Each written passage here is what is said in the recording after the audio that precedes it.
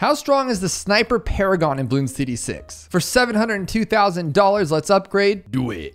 Let's start off with round 98, of course. So it passively drops money crates. And then you have a money crate ability. 98 didn't even get past the screen. Let's try 99. And here's 100. Oh my gosh. Here's round 140. It's a fortified bat, and I'm loving that passive money drop. Unfortunately, his damage is too slow. I don't see this happening. Although we broke him down. Oh, we did it. We might actually do this. That's one tough sniper. And because we want to show off his true skill, let's test out round 163 before he dies. Okay. That was scary, but we did it. He is a balloon popping machine. Don't forget to subscribe for more Bloons BTD6 content. And have you ever wondered